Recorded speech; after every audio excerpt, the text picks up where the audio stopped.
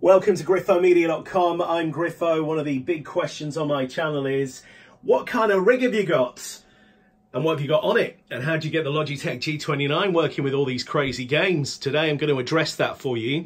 I'm also going to update a previous video because there is one of these on my channel already. So this is kind of the go-to video in terms of that. Trak Racer comes from Australia.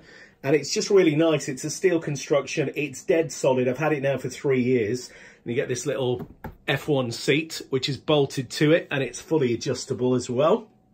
So that's cool. Recently, I got myself a gaming PC to add to my vast array of consoles already.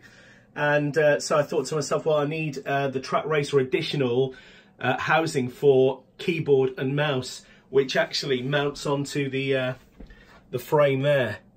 So that's cool, and it's really sturdy. It's made of metal, so it gives it a nice little look. So if I just pan off here, so you can see it kind of does its job. I'll go a little bit higher up so you can see. There you go. So cool. So yeah, I got myself a gaming PC recently, which runs a lot of great games. There's a lot of classics that weren't out for consoles, so that's kind of nice. Some of the arcade races as well. But let's just go through what I run. So I've got obviously a gaming PC, which is really high spec. And then here's the console selection. So I've got Xbox One, PS4, Xbox 360, and there's a PS3 at the top. Above that, you can see a controller for PSVR. I have PSVR. Who would not be playing Drive Club with a rig like this? Great game.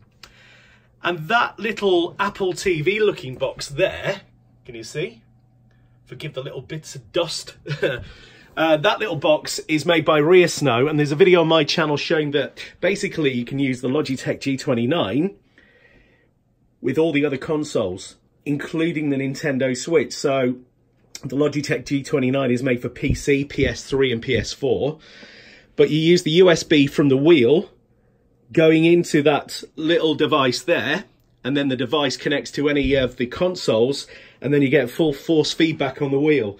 I did have two wheels actually. I had the G29 and the G920, and hot swapping those wheels and clamping them became a bit of a pain. So I got the converter.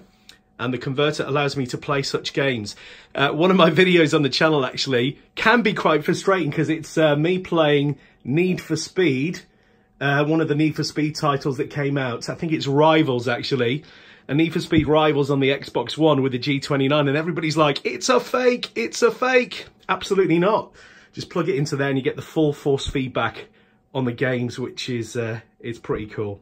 Obviously, gaming PCs are quite snazzy now. They look really nice, don't they, with the illumination. So I added that also to the Trak Racing cockpit. So I've run some LED light strips just underneath, and they're USB powered off the console. So when I boot the machine up, they just come on automatically. So there you have it. Sony 4K TV runs the games. Obviously you see Daytona 3 there. Looks very good, doesn't it? That's in a tracked mode. But yeah, so every console, like I say, all with the Logitech G29. Hopefully it addresses some of the questions that you've had on some of my previous videos. And if you've got any questions, comment below and hopefully I'll be able to fill you in. But the Trak Racer costs around 500, 600 UK pounds. Logitech G29, you can get it in the deals at about 150 quid. It's not expensive. TV, we're talking, what, 500 quid?